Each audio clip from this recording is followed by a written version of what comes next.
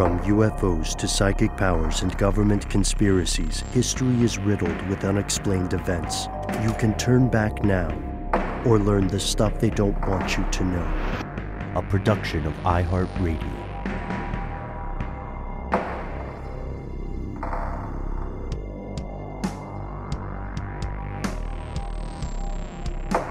Hello, welcome back to the show. My name is Matt. My name is Noel. They call me Ben. We're joined as always with our super producer, Paul Mission Control Decant. Most importantly, you are here, and that makes this the stuff they don't want you to know. No fooling, fellow conspiracy realists. As you are listening, we are coming to you live-ish from the absolute pinnacle of human evolution so far. Think about it. You got phones that have smart in the name, smartphones. You can get hot pockets with almost anything in them. Humanity hasn't gotten everything right. Quite the opposite. But you got to hand it to these scrappy primates, right? They struggled, they strove, they persevered, you know? And they strode. You know? They strode and strove. They had a real gait, you know? Those primates, let me tell you. Well, strove is actually also the correct past tense of strive. It's not striven like I've been saying all these years? Dang. It depends. Yeah, it depends. But it's also American English. So we can kind of do what we want as long as people understand us. And that's another evolution that humans achieved. The ability to use language is amazing. You know, you read a book from hundreds of years ago and you're hearing the thoughts of a dead person in your own mind.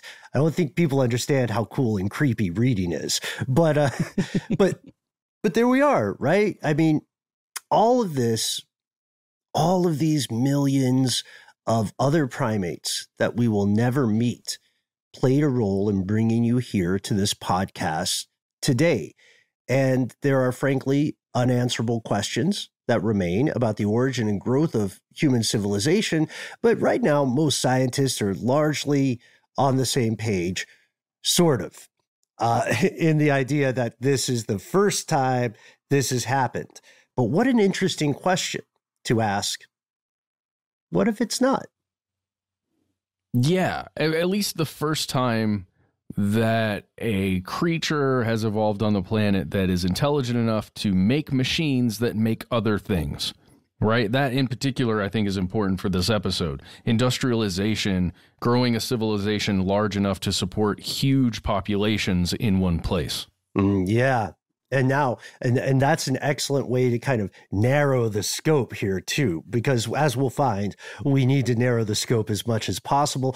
But you might be asking yourself, guys, what are you talking about? I don't read the headlines or titles of the show. I'm a mover and a shaker. I got stuff going on in the modern world. Yeah, I got stuff to move and things to shake.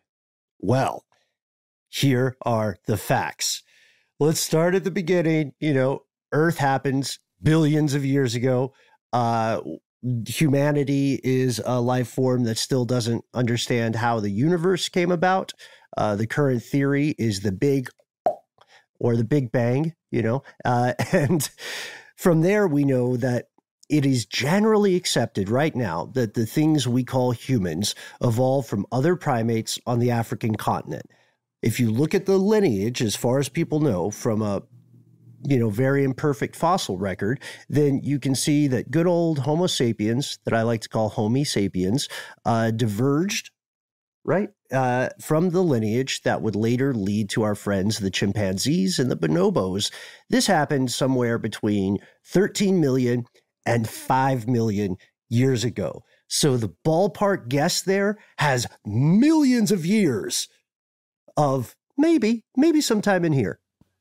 Yeah, give or take 8 million. It's all good. When you zoom out far enough, what's 8 million between friends, you know? And really quickly, I just want to voice a correction here. Dear friend of the show, Christy, pointed out that when I was making a reference to the movie Nope, I said that the ape that is depicted in it was an orangutan. That is so not right. Orangutans are orange. It is a chimp. A chimp was the species of that particular character. Terrifying character. Oh, yes. Terrifying, but wonderful film. Props to Jordan Peele. Not sure what you're doing today, Jordan, but, drop a line if you want to be on the show. Would love to chat you up. So, yeah, there's a heck of a ballpark. And this is not a ding on the excellent scientists who have been working for generations to figure all this out for us. Let's just keep it high level. So 5 million years ago, possibly due to creative differences, what will become humanity splits paths.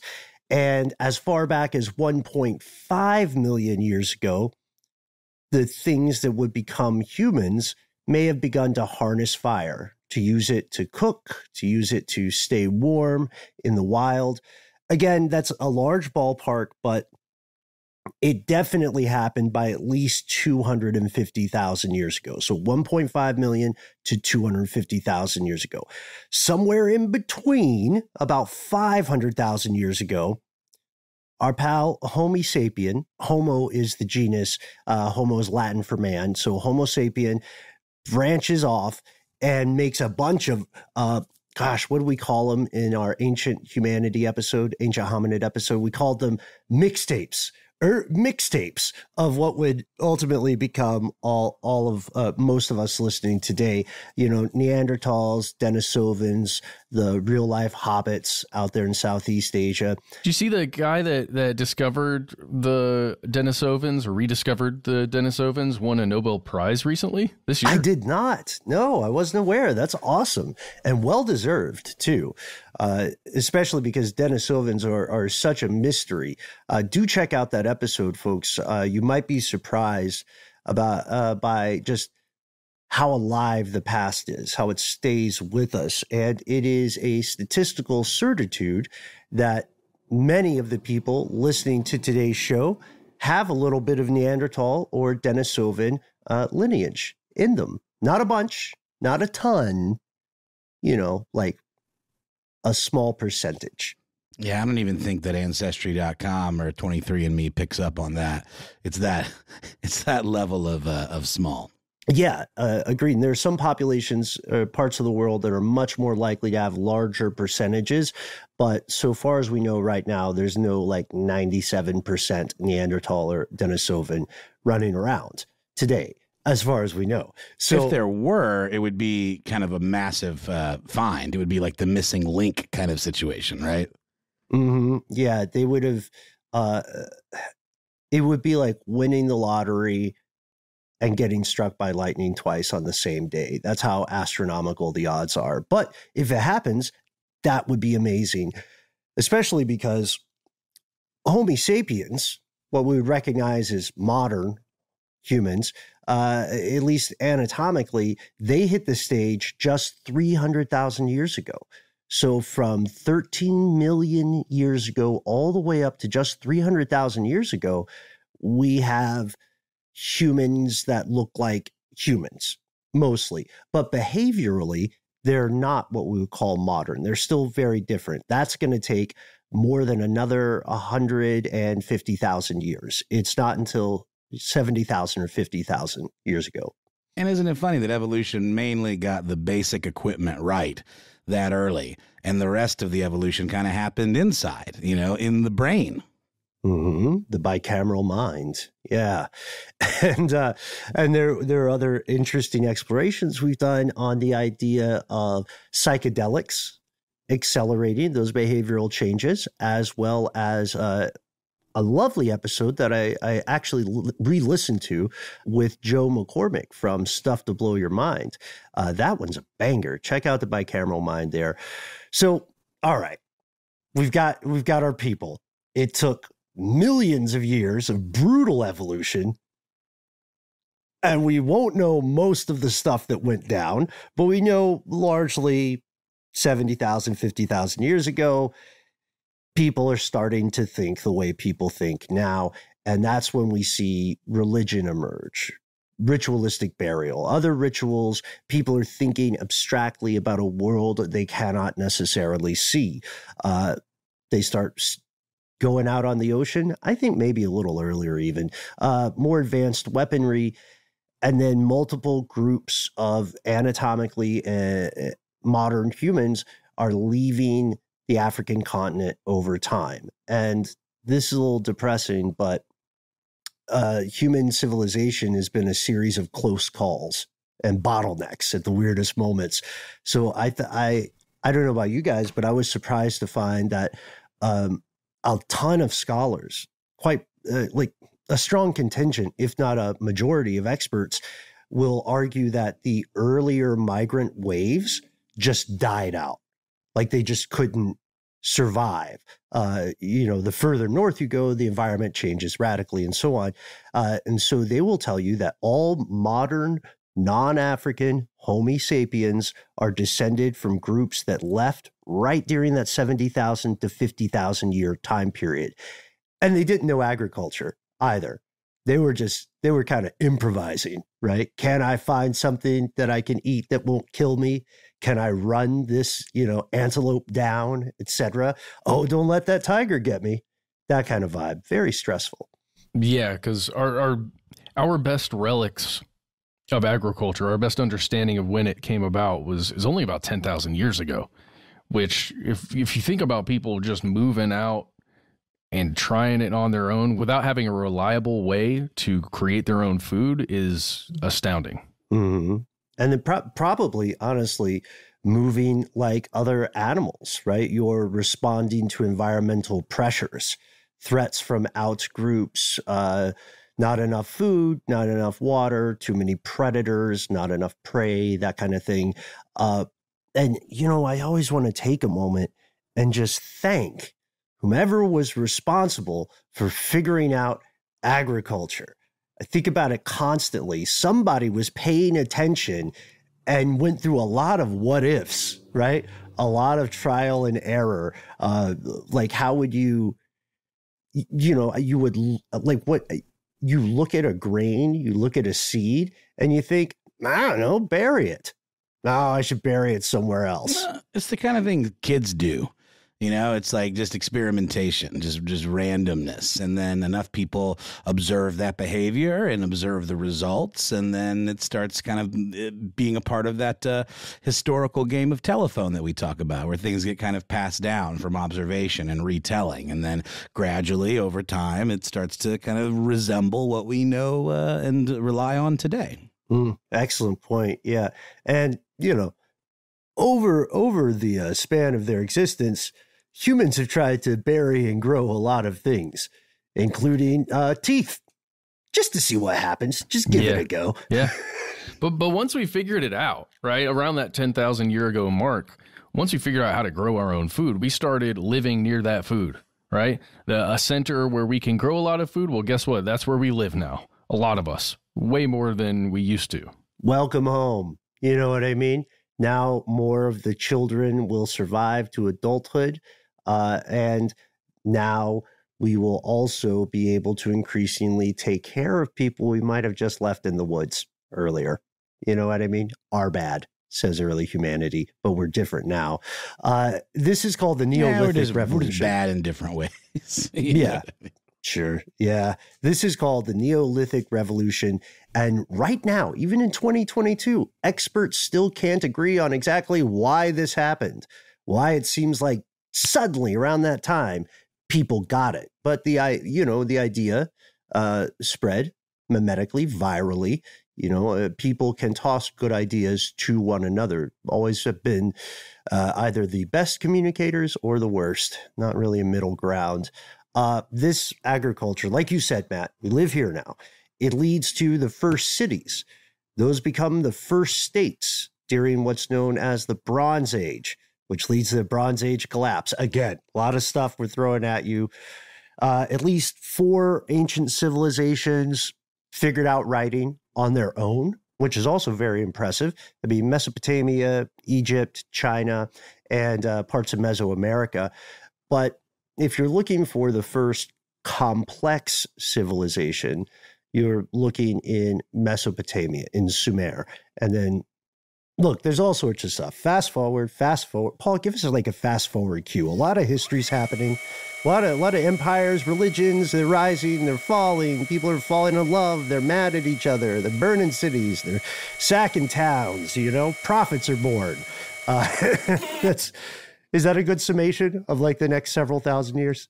I would say so. It's like, any of those top-down civilization type games, or like The Sims even, sort of a civilization simulator. You can kind of see that stuff happening on a much faster timeline. Yeah, and our game of telephone is transferring from mouth into technology, right? And that continues down the line till you get to this point right now where you've got a smartphone made out of precious metals that is replicating our voices. Yes, and this is a result of something called the Industrial Revolution, new horizons for humanity. They're making technology with consequences that won't be widely understood until centuries have passed. And this period of time is popularly known as the Anthropocene, the age of man. It's pretty impressive when you think about that escalation. Human beings have been in their current form for hundreds of thousands of years, but only in the last few centuries have they developed all that technology we're talking about. And it's also fascinating to think about. I mean, if you want to take a spiritual view of it as some kind of prime mover or creator mythos, all of the stuff that we needed to make that technology was there for us the whole time. You know what I mean? Like all of these precious metals that you're talking about, it was just about finding them and putting them to the right use. How crazy is that when you really drill into it and think about it? I mean, all of this stuff, folks that really, have religious beliefs, the idea that all of this was made for us. And that usually relates to things like animals that we need to eat and plants and things that we need for shade and oxygen. But it also applies to things way, way deeper down in the Earth's crust that we couldn't even get to until we made the tools to do that properly. And then we had to evolve the know-how to harness these things. Mm-hmm. It's a weird concept. God made uranium. We just spun it until it became the really dangerous kind. Well, God, let's assume a creator exists. Then imagine this poor schmuck is like, I made uranium for a totally different thing. Yeah. I don't know what are you guys doing down there? And yet, props to ride. you, because it works. I mean, but heck, man, you're going to blow yourselves up in no time. I meant for this to last a hell of a lot longer than what y'all are leading to. Why are you always trying to kill each other? You know what I mean? This is nuts. This is not how I saw it going. That's our God impression, our collective God impression. But he's kind of like a Jerry Seinfeld figure. He's like, what's the deal with humans? I mean, always doing this crazy stuff. Where do the socks go in the dryer? Why are they so into their weird holes? Anyway, so we might edit that one. No, but you can take that however you wish. We dig a lot of holes, and we possess weird holes. Yeah. So, yeah. And digging weird holes is actually part of this story. Thank you, Noel. We saved it. So another philosophical thing I would add to that question, not in contradiction, but it's something else that should be on people's minds when we think about this concept of intelligent design, is that human beings evolved here. So if something intelligent evolved in a very different place, then it very well might feel that everything was just so in Goldilocks zone for it. So it's an important question. It's a thing to wrestle with. Like places we have no understanding of, where the rules might be completely different, where up might be down, and they have something else that's uranium-like, but not. I mean, this also gets you to start thinking about multiverse ideas, where maybe it's like ours, but things are just a little tweaked, Or we could think about it in terms of everything existing on the same timeline. There are just places so far beyond our grasp that have similar Goldilocks zones and rules that just do not resemble ours. Yeah, I think it's David Brin, I want to say, is a sci-fi author who wrestles with a lot of that, like hydrogen-based life, silicon-based life, maybe somewhere. From what humans know about the size of the universe, it's quite conceivable that somewhere now, or once upon a time, or in the future, there is a silicon-based civilization, and there's one nutso silicon-based astrobiology professor, xenobiologist, who's going, I think there might be carbon-based life forms. And they're like, you are out of your circuits, bro. We're gonna burn Meat you. life forms? Yeah, right.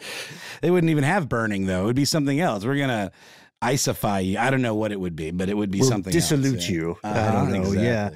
So while all of this is happening, while humans are doing their best and for the most part succeeding in the long term, people start asking questions about the empires, communities that came before and saying, how much do we really know about them? You know, you go far enough back into ancient civilizations and history transforms into myth. You know what I mean? And it's difficult to prove or disprove some things.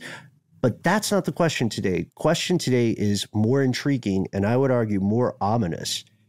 Has life been at this stage before? And would we know if it had? We're going to pause. On Earth. On Earth. On Earth. On Earth. We're going to pause for a word from our sponsor, and we'll be right back.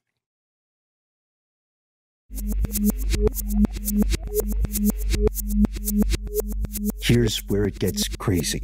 Okay, the whole time I was working on this stuff, we had this one come in for a while. I kept thinking of the Ballad of Buster Scruggs, where the Franco character is getting hanged and turns around and says, first time. It's not a spoiler because that's a meme already. It is. I didn't know that. You didn't know of that? Oh, it's worth it. It's worth Great it. movie. I'm sorry, Matt, if I ruined it, but it's good. It's just one moment in a much larger thing, like humanity. So science fiction literature, they've explored this idea before. The concept of ancient civilizations, ancient unknown civilizations, Atlantis, Lemuria, Hyperborea, things like that. But in recent years, more and more scientists have been captivated by what we could describe as a thought experiment. A thought experiment looking for life not in this universe or other universes, but right here on our pale blue dot. What's the simple way to put this? Like we've all read the paper, and you can read the paper online for free, but what's their what if? What are they what ifing here? So here it is. If you really want to parse this down to its kind of basic fundamental, it is the question, given the vast span of Earth's history, is it possible that some earlier civilization that predates our humanity may have reached that industrial level before we did? And if so, is it possible that there might be evidence of this in the historical record? And I don't mean the historical record like, you know, what historians have written in tomes. I mean, like things like ice cores and fossils and all of that stuff. Like, shouldn't there be some clue that would prove that this had happened? And if not, why? Well, yeah. Well, and if you think about that and you think about that span of time, it even leaves in the possibility that it's not a mammalian species that could have reached that level. Right? I think it's very self-centered for us to think that it would be. You know what I mean? It's like if we think of other potential, you know, species and civilizations, again, like we were talking about at the top, the more sci-fi kind of conjecture version of this, I think it's very absurd to think that it would resemble anything that we're familiar with at all. Yeah, there are a lot of things that we have to wrestle with when we ask this question, and it's an endlessly fascinating question. First, you know, if it's old enough, mammals weren't really a thing, unless mammals evolved twice, which is asking a lot. Not impossible, but asking a lot. It's like, you know, winning a lottery ticket, getting hit by the lightning on a second day, you know, after the first day, and you're like, I gotta change. I'm spending all my lottery winnings on, you know, trauma wards. But this question captivated two scientists in particular, and they're both big deals. Adam Frank, who is an astrobiologist at the University of Rochester, and Gavin Schmidt, who is the director of the Goddard Institute for Space Studies in New York City, out of NASA. And first, they were just talking. Frank approached Schmidt and said, hey, what do you think about the concept of detecting alien civilizations by looking at how they might have impacted the climate of a planet, right? Could we use ice cores? Could we use tree rings, dendrochronology to figure something out? And then eventually, after they they both were super on board, 10 toes down for this. And they were like having these late night conversations for a while. And then eventually they realized, heck, we could expand this question and bring it home. We could ask the same thing about the planet we're on now. They call it the Silurian Hypothesis. And this is not a shout out to Silurian the way it's used in academia and geology. This is a shout out to Doctor Who fans. It sounds like an alien race to me, the Silurians. They are in Doctor Who. They're reptilian. I know, that's what I'm saying. It's perfect. It's a perfect word for it. It is. And it's a great name. So they write this paper, and it's a legit paper. Again, do read it online. It is free. Keep in mind that it is a scientific paper. It is in a journal. So there's some hard science in there. Not hard as in difficult, but, like quantitative data. And they walk through a lot of questions. We're going to walk through them today and see what we think about this. There's also great writing about it that is a little more digestible that you can find. Oh, yeah. You can find some great articles on Wired. You can find tons of analysis, but do check it out. Crack open your beverage of choice or your vice of choice and prepare to have your mind blown. What are we all drinking today? I see a bubbly. I see a Gatorade. I got some weird Japanese drink called coffee flavored milk drink. Oh, so it's coffee with milk. Delicious. Oh, it's Korea's favorite. Okay. You're not drinking Mr. Brown today?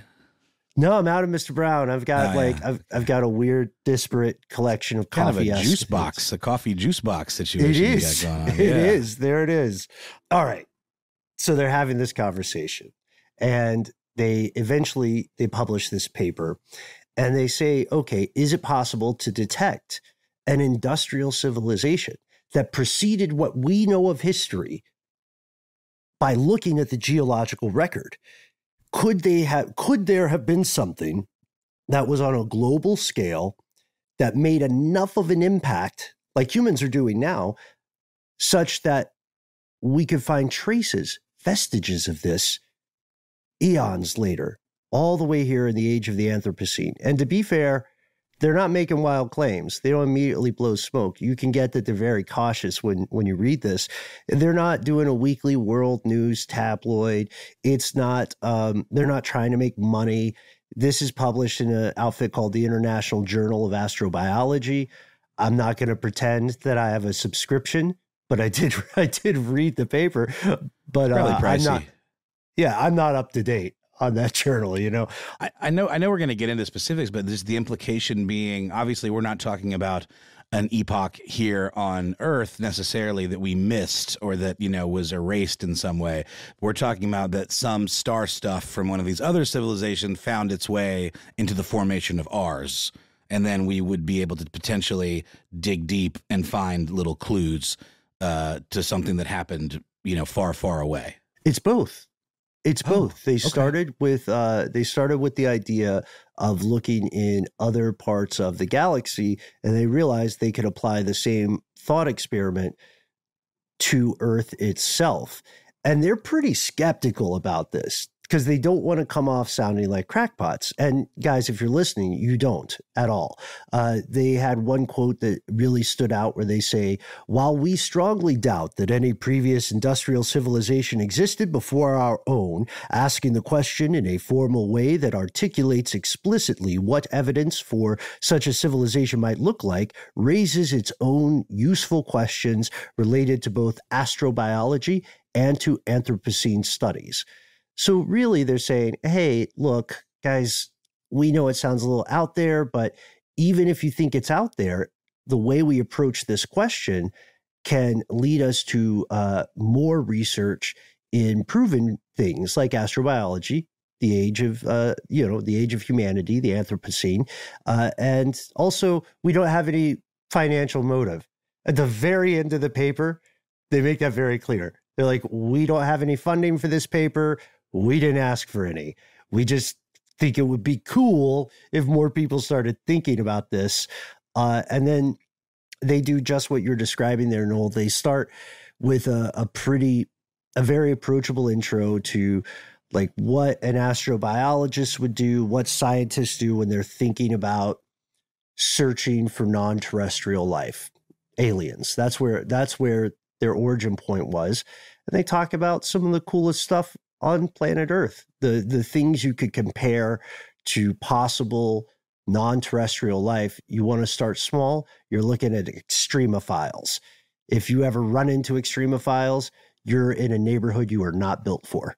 Like some of those deep sea fellas that are just weirdos. They're weird. Tardigrades. Yeah, man. The ones that like can survive, at extreme temperatures and still look cute as a button, let me say. Well, and the concept here is that perhaps some of these survived from that same time, right? Yeah, that would be one of the concepts when they're applying it to Earth, right? And then also, in general, you would, if you're an astrobiologist, or a xenobiologist, et cetera, you're looking at extremophiles, and you want to find life forms that are surviving in an environment that might resemble something you can reasonably assume is out there in the ink. That's where they start with, but then they say, okay, well, let's think this a little further, right? Now it gets increasingly controversial. So the search for life, the umbrella is that you search for analogs on Earth that look like they could live in an alien environment. Subset of that under the umbrella, a smaller umbrella, I guess, is the search for intelligent life, which gets kind of controversial, right? You have to make a lot of assumptions about intelligence. And under that, a third, even smaller, tiny umbrella is the holy grail of the entire search, the search for a civilization made of some intelligent life form that also has the ability to communicate somehow with human beings. If that happens, I'm sorry, various religions, that's officially the biggest thing that ever happened. I mean, it's not a great mythology, but and there were things about the movie Prometheus that I enjoyed, the Alien prequel, because it kind of explores some of these things, the idea that things from another galaxy or another dimension could somehow, interact with humans. And by intelligent, in that respect, we mean pure murderous rage. You know what I mean? So like the idea of what does intelligence mean? It could just mean the most extreme levels of cunning and desire to wipe out and exterminate anything that is not them. Kind of a dark forest approach for all the sci-fi nerds, right? And they have to acknowledge primary assumptions. One of the big assumptions that supports the whole Silurian hypothesis is this. They're saying, okay, any civilization capable of communicating with humans in some way, we have to assume they have developed an industry of some sort. Now, is it totally possible that there could be a purely organic kind of civilization, like they grow their radios or they have telepathy or something like that? Sure, that's possible, but there's no real life comparison of that human scientists know yet. So what human scientists know is stuff like building radio technology. So finding something like that is the kicker. That's the good version of winning the lottery and getting struck by lightning twice. But also like we build things that we cannot do with our bodies. We build things because we don't have these abilities. So we want to like level up and have these powers that potentially other civilizations or species that we're not aware of could have innately. I mean, even like, dolphins and certain sea creatures do have the ability to communicate via sonar, and that's not something that we can do with our meat bodies. So the question of industry starts to become a rabbit hole in and of itself, because, would a sufficiently advanced civilization even need an economy? Would they even need the ability to, like, quote unquote, make money if they were situated in such a way where everyone just kind of was able to communicate and coexist naturally without that kind of stuff? I would argue the idea of industry and economy is sort of a negative byproduct of humanity. Again, no one has yet to prove a difference between the concept of economy and the concept of religion. So I'm with you there. And certain focused modes of thought could also be considered a technology in some ways. But you're right. So Frank and Schmidt are asking their assumptions. They say, okay, if we want to find this diamond in the universal rough, then let's assume life has arisen somewhere, anywhere, and that some species are what we would understand as intelligent. If those two things are true, then how often do these life forms reach what we would call the industrial civilization stage? And this is where humanity is really at a disadvantage, because if you know basic science, you want a good sample size. Our sample size is 1. We have one example. It's humans. That's the only thing. And we talked about Homo sapiens. Ben, what was the min max there? 250,000 years ago. Yeah. When we began that trek up towards technology.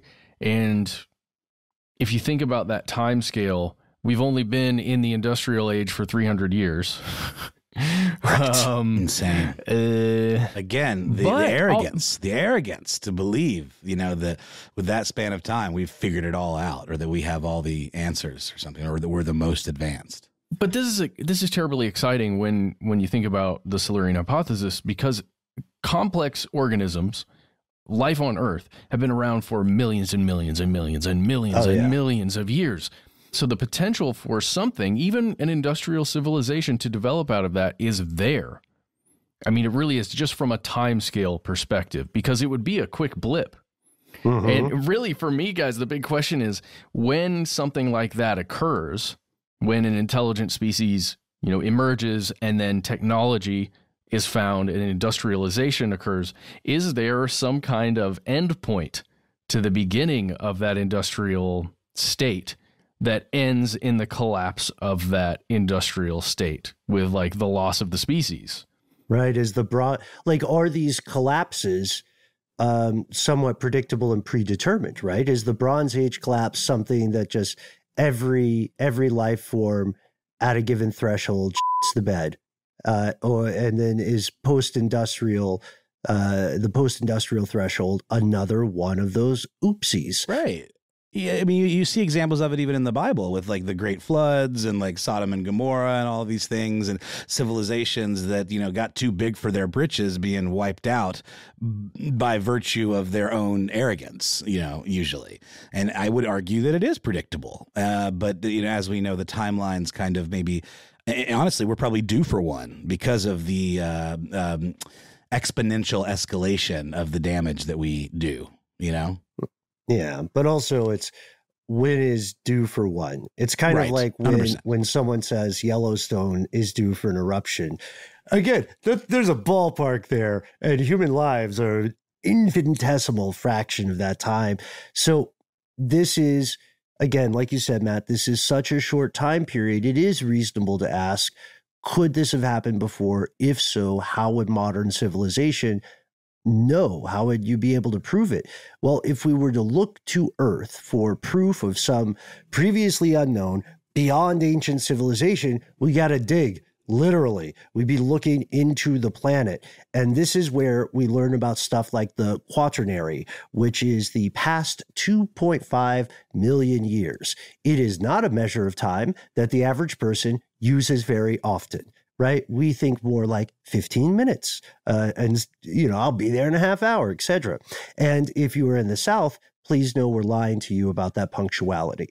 Eventually someone from the South will get there. But okay, if you look at the past 2.5 million years, there is loads of evidence for hominids like Denisovans, Neanderthals. They lived, they left a mark. You can see evidence of their cultures. You can also see evidence of things like climate change, soil horizon, the passage of time, and the change in the surface. But the fossil record, the geological record, I should say, is woefully incomplete. Once you get past that 2.5 million mark, you're in an uphill situation. that's where you got to start making all the holes. You know, that's why mining operations and drilling operations find weird stuff all the time. That's why Russia, this is way before the war with Ukraine. That's why Russia one day said, let's just dig a hole as deep as we can and see what happens. But, you know, frankly, they're not doing that in the service of science and discovery. So, you know, as we know, things tend to get funded more if there's like a monetary gain involved. And it also means that, yeah, maybe they might report it to scientists, or they have scientists, but these are like oil scientists that their job is to figure out the best holes to drill to get the best return on their investment. But it does mean that we're probably lacking some information in the historical record, because it is very expensive to dig that deep, literally.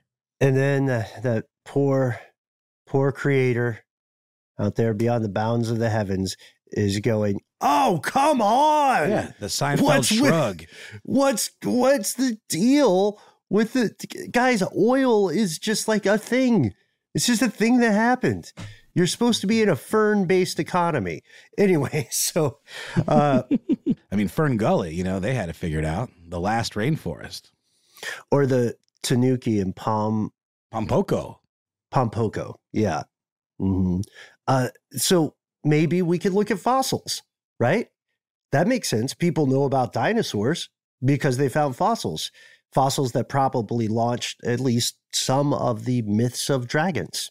But, fossilization, if as you've learned from movies like Jurassic Park, a documentary Jurassic Park, it's a real crapshoot. It's got to be the exact right conditions to generate that fossil record.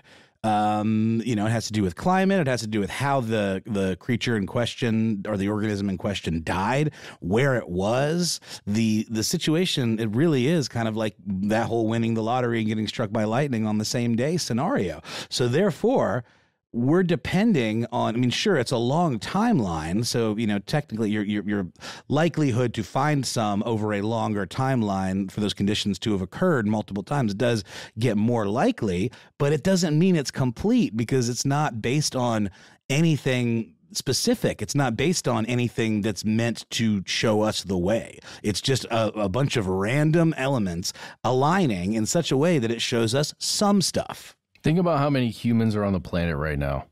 Ben, what's the latest numbers? 8 billion? It's close to. Yeah. Oh, we get to do the world population clock. Last time we checked, it was a little bit north of 7.8 billion. And right now, it is 7.98 billion. So it'll reach 8 billion in your lifetime. Tomorrow. No, yeah. I'm just kidding. So there's 8 billion of us. And if we all died, and if every time a thing died, we would all leave a fossil, right? And you would have a really good chance, if you were the next civilization, of finding us.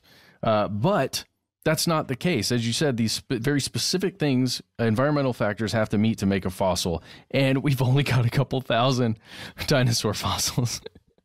That's crazy town. Millions and millions of dinosaurs. We'll never know. It's completely possible that there were multiple species of what we call dinosaurs today that in their glory days numbered in the millions, and just where they were and where they died, they happened not to have the right environment to become fossils, right? Like, not everybody naturally mummifies, because they're not in the right arid conditions. We found some of the best ones out west because of things like tar pits, mm-hmm. because that was just a larger trap, kind of, where they would, decay and be preserved in just the right way. But other parts of the world don't have those, and so it's a lot more rare to have those situational kind of factors align. Mm-hmm. Yeah. Otherwise, we would be, inundated in the bones of the dead. Modern Earth would be even more of a graveyard than it actually is. It would appear to be more of one. But so from this, Frankenschmidt say a species as recent as our good old pal Homo sapiens might not end up existing in the fossil record at all. And add to that, the likelihood of objects made by the homies, those surviving, those odds are also pretty bad, because Earth eats things all the time. Yeah. even giant structures that you imagine would be around, or we see in post-apocalyptic movies that are supposed to take place far in the future, the skeletons of those structures, their fossils, would not be around. Yeah, which means cities are, they're going to go the way of the dodo too. I mean, this is a statistic that might surprise people. So the majority of the human population currently lives in urban environments. That's true. That's a threshold that was recently crossed.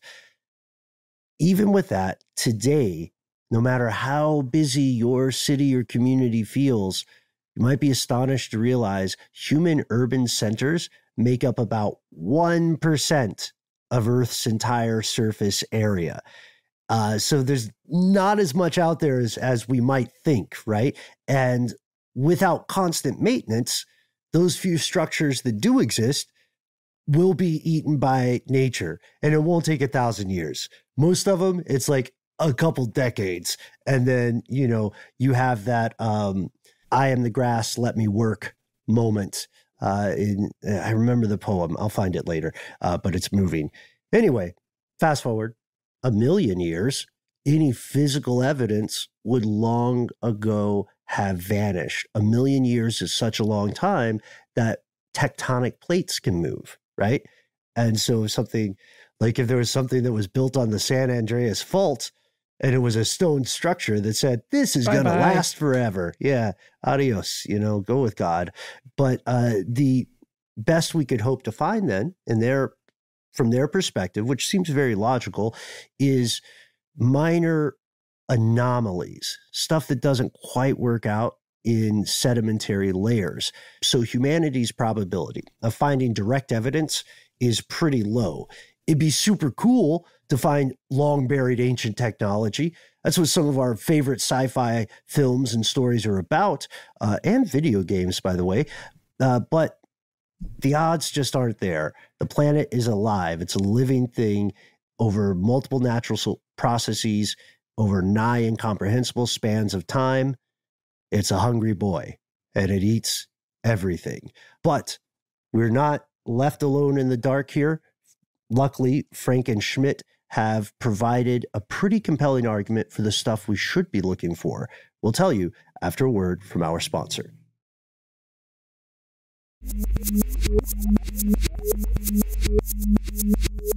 Okay, we're back. The question I think we've arrived to at this point is, what should we be looking for? We know how incomplete the record is, even for our, civilization.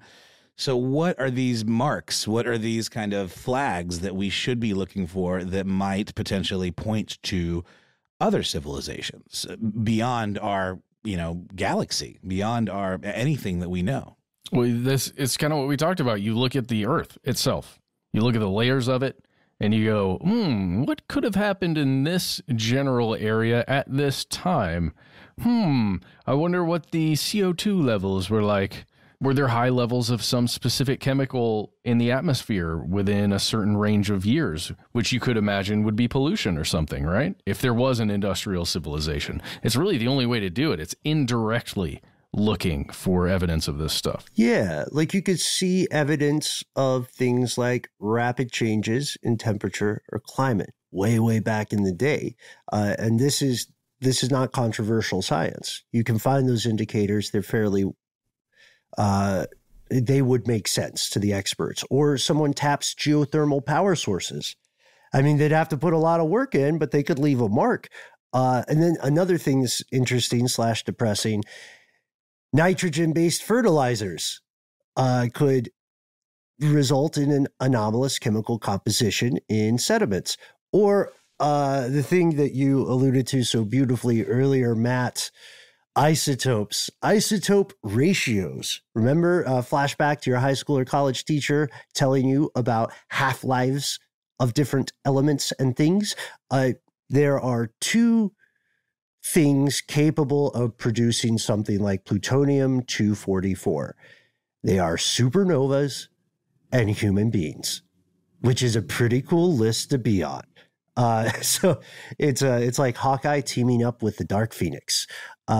This comic book reference is unnecessary, but we're going to keep it. So is the Dark Phoenix Jean Grey, or is that somebody else? Okay, cool. Just want to make sure I knew we were talking about the same thing. The bad guy version of Jean Grey, or at least I think maybe she turned good eventually.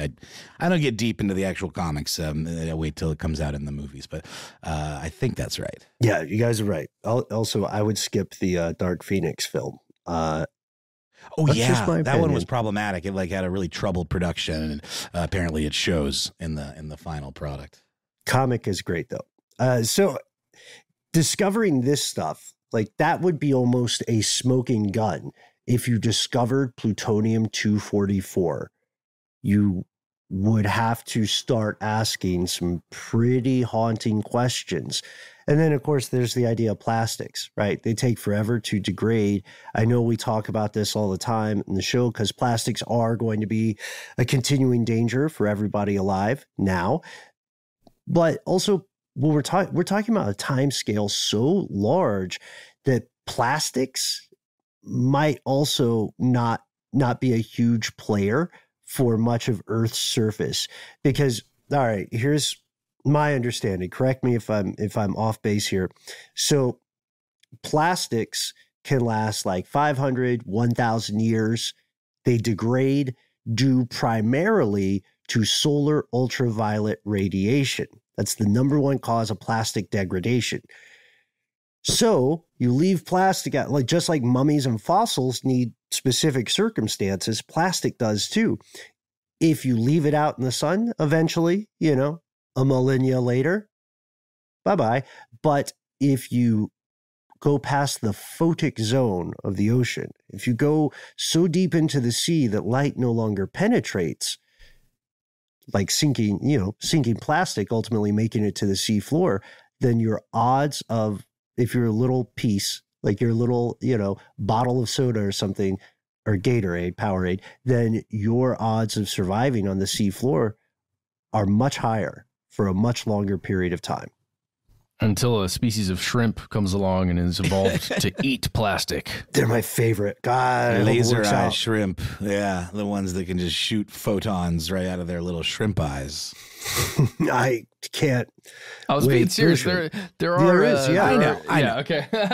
I know you are. I know, and I ruined that, but I still stand by what I said. I love the idea.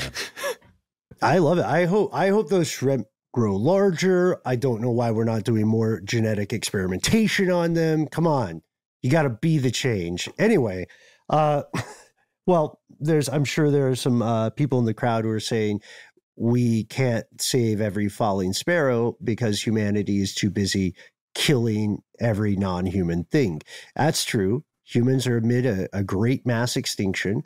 It's not the first one ever, but it's one that humans are at least partially responsible for. We're being very diplomatic there. You are. Good on you. You got a political career ahead of you, my friend.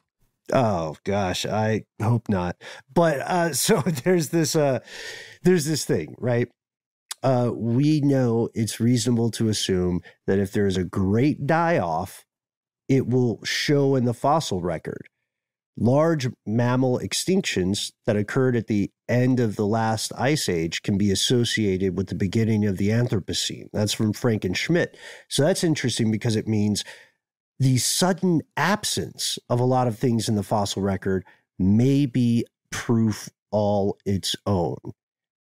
And we know this because evidence of mass extinctions are found by sudden absences in the fossil record correlated with other changes that seem to happen suddenly, at least suddenly in geological terms. And they go further, Frank and Schmidt. And by the way, when you say it, Frank and Schmidt, I think it sounds like a Voltron kind of situation. I love that. So they propose that you imagine that this civilization did exist, and then they ask, could it have shared this great dream of, our humanity and our civilization, the thing that we kind of hang our hat on in terms of our, progress as a species, to go forth, to sally forth into the great beyond. And I'm not talking about the afterlife here. I'm talking about the stars. I'm talking about space, the space beyond and between.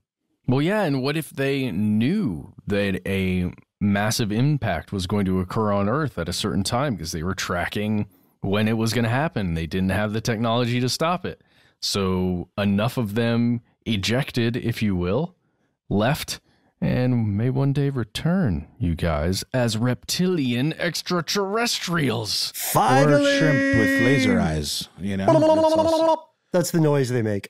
Huh? That's clearly the noise they make. And their eyes go pew, pew, pew. So the thing is, what's fascinating, the reason they bring this up is because Earth being such a hungry thing, and being a living planet and continually having these processes, it's tough to keep things permanent over the long span. There's tectonic activity, there's erosion, but the moon and Mars, they don't roll like that. They don't orbit like that, I should say. God, that's a terrible joke. But the moon does have like a sort of erosion. You know, it's just way more chill than the Terran version. So it may be that the evidence or the question of the Silurian hypothesis could be answered not by something discovered on Earth, but by something discovered on Mars. Ooh. Yeah. That's interesting because it's less likely to have been wiped away. Mm-hmm.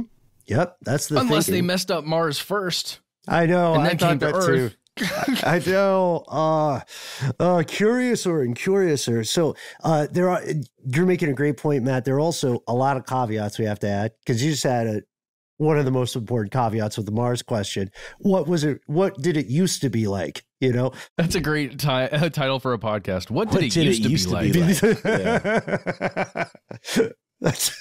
Why don't we give it a try? Why don't we do a podcast? I was talking with Lauren Vogelbaum a while back, good friend of the show. You've heard her on the show before. Check out her shows, Brain Stuff and Savor. And I was pitching this idea of just a terrible podcast based on all the ideas we had come up with and decided not to pursue at the company and all the weird one-offs we did. Would you guys be in? Could I get you to go on that if we do it? Down to clown, yeah. Matt just flashed the evil eye. Nice. This caveat, though, is put very Frank and Schmidtly by Frank and Schmidt, thusly, quote, there is an interesting paradox in considering the anthropogenic footprint on a geological timescale. The longer human civilization lasts, the larger the signal one would expect in the record. However, again, that goes back to what we were saying about fossil record. A longer timeline, you're going to have more hits, even if it does require very specific situations to lead to those hits going on. However, the longer a civilization lasts, the more sustainable its practices would need to have become in order to survive. Yeah. Uh-oh. Hear that, Homo sapiens? Also, shout out to the book Sapiens by Noah Yuval Harari. Excellent read, worth your time. Controversial, but would love to hear what you think. Oh, and by the way, off air aside, thanks to the good Mr. Matt Frederick, we've confirmed the poem I was alluding to, like someone with brain addles, brain fever, is a real thing. It's called Grass. It's by a guy named Carl Sandburg. It's excellent. It's short. Read it and then just have it locked and loaded. Be ready to drop it and weep. Yeah, you'll sound really deep because it is a deep, cool poem. And I wish it wasn't so apropos to these our modern days. But yeah, hence the weeping is what I was saying. Frank and Schmidt go on and they make another great point when they're talking about this paradox we introduced. They say, quote, the more sustainable a society, for example, in energy generation, manufacturing, or agriculture, the smaller the footprint on the rest of the planet. But the smaller the footprint, the less of a signal will be embedded in the geological record. Thus, the footprint of a civilization might be self-limiting on a relatively short time scale. Yeah, and think about like space trash. You know, if you were doing a good job, there would be no space trash. You know, we're the ones who leave that stuff behind because we're not very sustainable. But it is interesting, right, that we haven't found a lot of space trash that predates human civilization. That's what I'm saying. Right? I mean, almost none.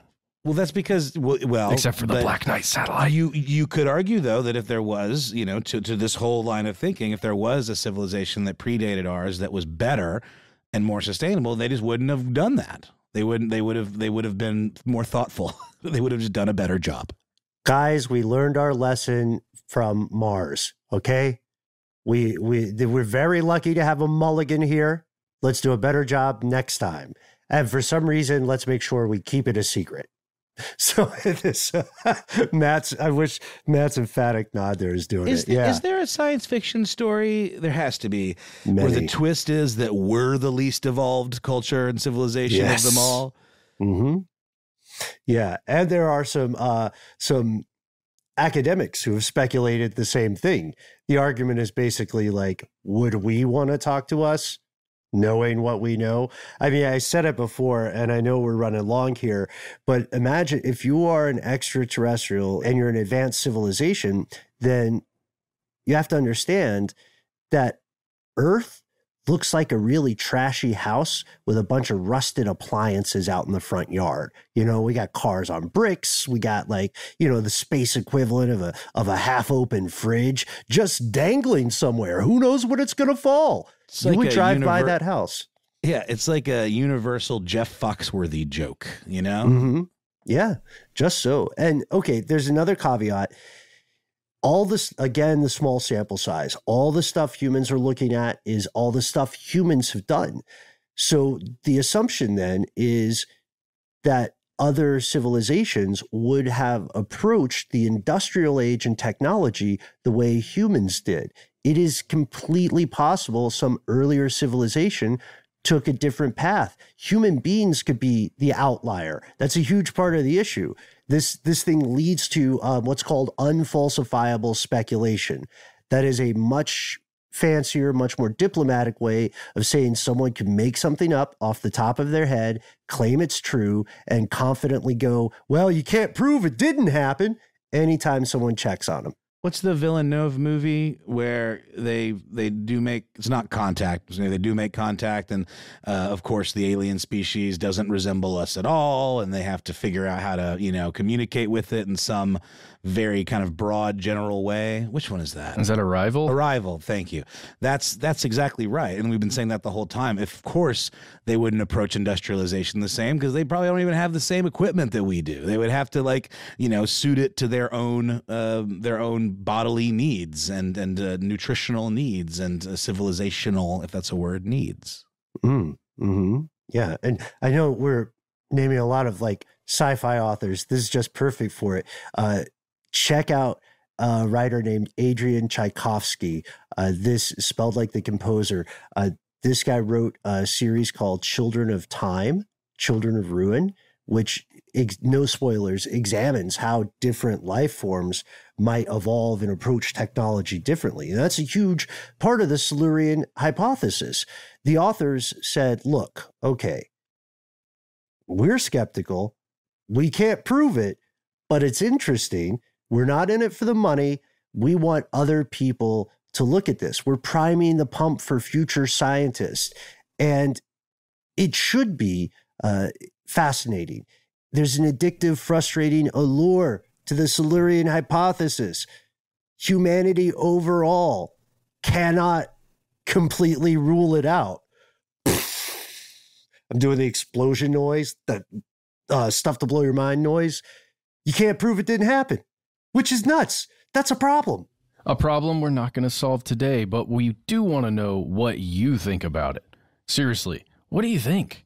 Have you found anything? Do you know of anybody doing research into this stuff right now? Just what are your thoughts? You know, grounded or high or whatever. We want to hear them. That's right. You can find us all over the internet. We are Conspiracy Stuff on YouTube, Twitter, and Facebook, where we have a Facebook group. Here's where it gets crazy: Conspiracy Stuff Show on Instagram. And if that doesn't quite bag your badgers, if your hypothesis is that one should not sip the social meds, then we have another way to contact us. That's our telephone number. Say it with me, folks. 1-833-STDWYTK. You'll have a beep like so. Beep. You'll have 3 minutes. Those 3 minutes are your own. Go nuts. Give yourself the nickname, the code name you always wanted. Tell us what's on your mind.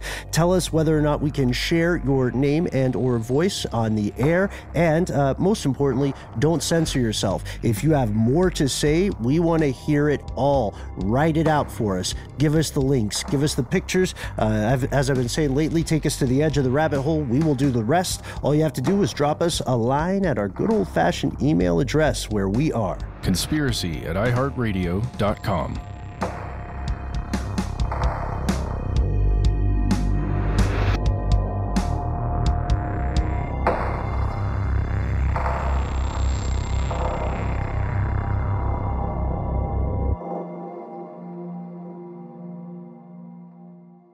Stuff They Don't Want You to Know is a production of iHeartRadio. For more podcasts from iHeartRadio, visit the iHeartRadio app, Apple Podcasts, or wherever you listen to your favorite shows.